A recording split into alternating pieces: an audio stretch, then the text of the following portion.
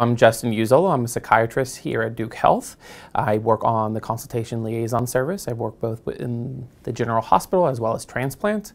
I also work with neurostimulation doing electroconvulsive therapy.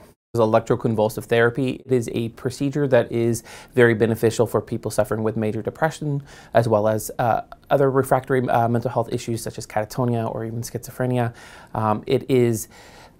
It can be a life-saving procedure. So I am someone that helps evaluate individuals that might benefit from it and help discuss the risk benefits. With consultation liaison work, you are working, yes, with the patient, but you're also working with the medical team and trying to sometimes bridge the gaps that sometimes can exist and work in a more common language so that everybody can be heard and information can be communicated effectively. Educating my patients so that they can have the knowledge to make a decision on their own.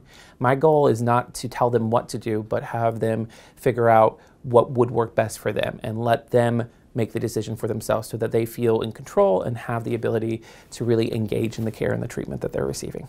Some of the reasons why I was attracted to Duke Health is that it is an interdisciplinary community, but it is a place where evidence-based medicine is always being practiced and always growing. There's always both the clinical application as well as the research arm, which is well needed in terms of always moving forward in a positive, progressive direction.